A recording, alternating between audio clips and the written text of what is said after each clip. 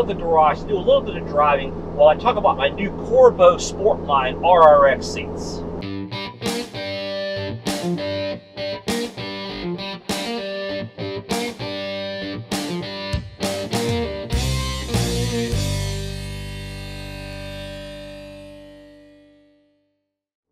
Hey, welcome back to the channel. And if this is your first time joining me, thanks for dropping by.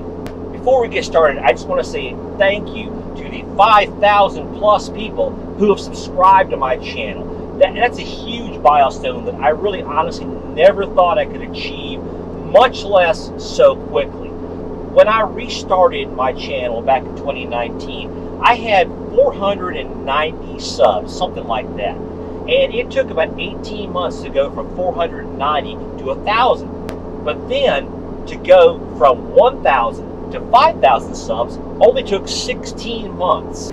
Thank you so very much. And if you're not one of my subscribers yet, please go down there, find that big shiny red subscribe button and give it a click.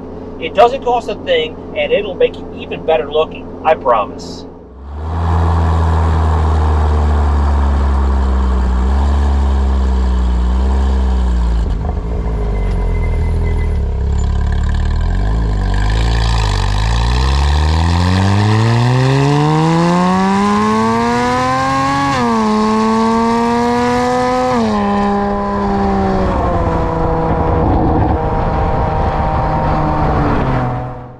It's been about 4 months since I installed these new seats from Corbeau. This is part 3 of my series on these seats.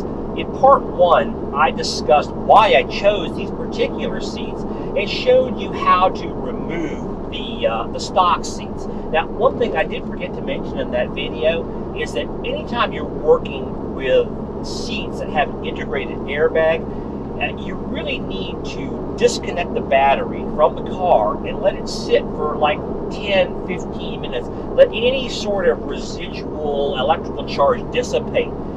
If you don't do that, there is a very, very tiny but very real chance that you will accidentally set off the airbags while you're working on the seat, which is a good way to ruin your day.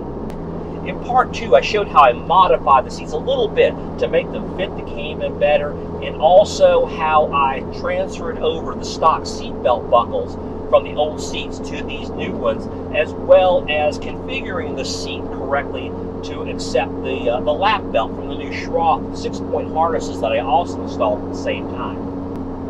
For my final review, let's start with how they look.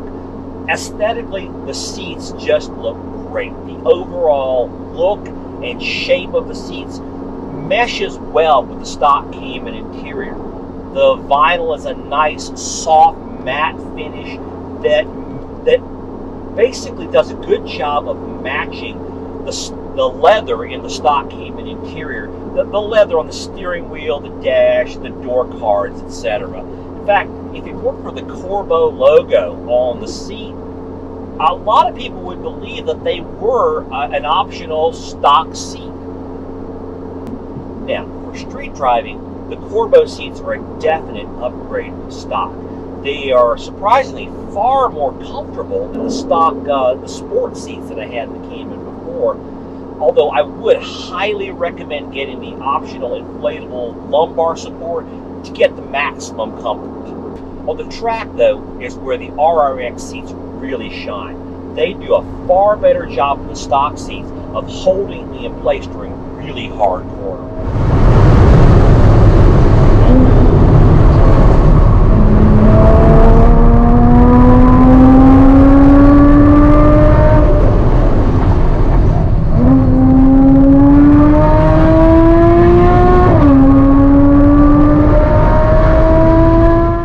I'm really glad I went with a reclining seat rather than a fixed back racing bucket.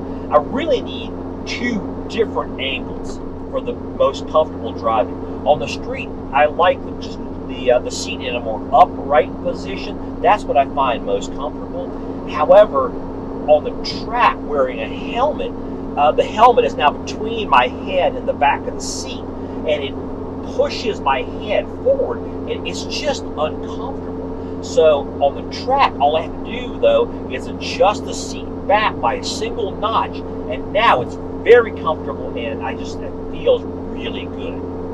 On a side note, I recently had the opportunity to ride in someone's track car that had fixed back racing buckets, and I gotta say, I didn't like it. They were terribly uncomfortable. For one thing, they were really upright, which made the problem with the head being pushed forward much worse. And overall, like I said, they were very uncomfortable. And the thing is that they actually didn't do all that great of a job of keeping me in place during hard cornering.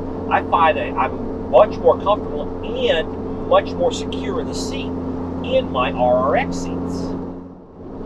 You are not seriously going to pull right out in front of me.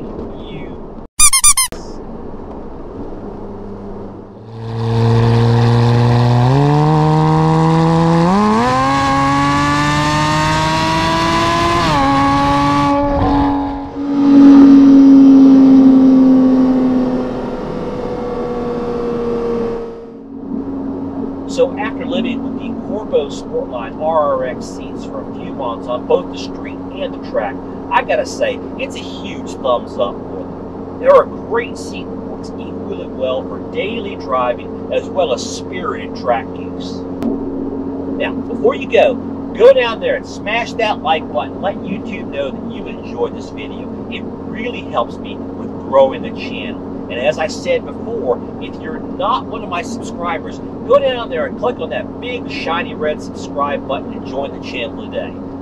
And if you're a current subscriber, go down there and check that button. Make sure that it's still gray and that you're still subscribed. A surprising number of people have told me that they discovered that they had been suddenly unsubscribed. So check that out. And finally, if you want to keep up with everything I'm doing on the Cayman as part of Project 97.2, as well as a lot of other projects and stuff that are going on around the garage, go click on that bell icon. That turns on notifications for this channel, and that way YouTube will let you know whenever I post something new from about 3 miles down that way in Cliff's garage. I'll see you next time.